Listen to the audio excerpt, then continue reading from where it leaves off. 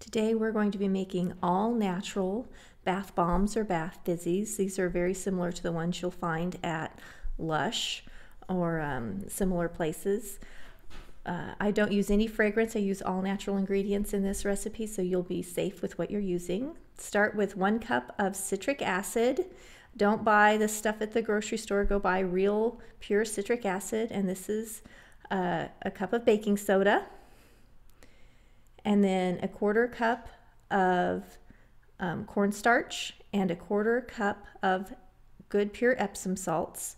You can actually add extra Epsom salts in the forming stage later on. I'll talk to you about that in just a minute. Now that the dry ingredients are together, we're going to mix them thoroughly just with my kitchen spoon, and just make sure you could use a whisk if you wanted to. If you're adding colorant, they make a dry powdered colorant. You could add it at this time. If you want to keep it all natural, you want to look for vegetable-based colorants like beet, or there's actually quite a few colorants that are vegetable-based that are safe to use. I don't use them because I don't like to clean them out of my jetted tub, and I don't like the extra step of having to clean every time I've used a bath bomb. So I use all pure ingredients and I keep them nice and bright and white.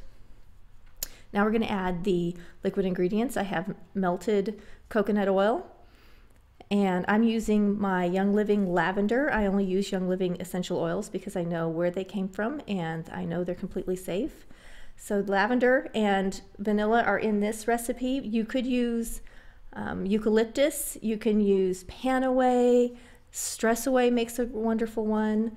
So 10 drops of the essential oil, and the essential oil and the coconut oil mix together very easily. You can't even tell where one begins and the other ends. But when I add my pure extract of vanilla, it does not like to blend with the oil, and you can see they sort of separate. And even though I mix, it kind of makes little beads and it does not mix together well, and that's okay. It'll still work out in the bath fizzy at the end. Now you don't want to dump your liquids directly into your dry ingredients, and if you've ever made bath fizzies before, you know why, because they fizz up immediately and you've lost all your fizz before you ever make it to your tub. So you want to pour very slowly, and you can see I'm stirring, and I do just a little bit at a time. You can also pour slowly against the edge of the bowl, which you'll see I'll do in a minute, or actually make a little hole and pour slowly where you're not hitting directly on the dry ingredients, and stir, stir, stir, stir, stir. You eventually should have a mixture that feels like wet sand, and you'll know you've got it just right. It'll look kind of dry, but you can put your hand in there and it'll make a nice ball. So we're just going to keep stirring and gradually incorporating the liquid into the dry. And if you look at my bowl there on the counter, you can see that I have mostly vanilla extract left and not a lot of my coconut oil and essential oil, and that's just because the two aren't best friends and don't mix real well when they're together, but they do great once they hit the dry ingredients. So we'll just keep adding little, and you can see there I'm adding more against the bowl and then incorporating in my dry ingredients. If you've ever mixed in egg whites into something, it's sort of the same way. You want to mix a little at a time and slowly incorporate it. And we're almost through. I kind of get impatient at the end and dump it, but I dump it against the bowl into a little well where it's not hitting much of the dry ingredients. And now you can see the brownness a little bit incorporating in, but really that's so small, such a small amount that the bath fizzy still stays nice and white.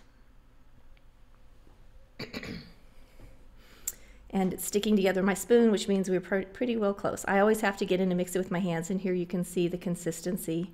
It feels actually really nice. And if you wanted to, you could keep it just like this in a very airtight jar and sprinkle it into your tub instead of making a bath bomb, and that actually works just fine.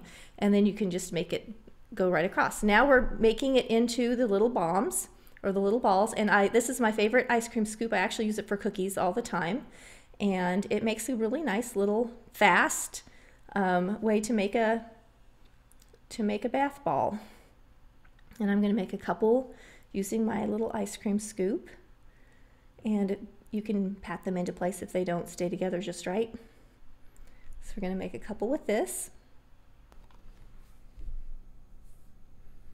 Another thing you can do is just hand form into balls. It works really well, and you can make them as big as or as small as you want. You can buy the little bath bomb cups where you fill each side, press them together, and then pull them apart.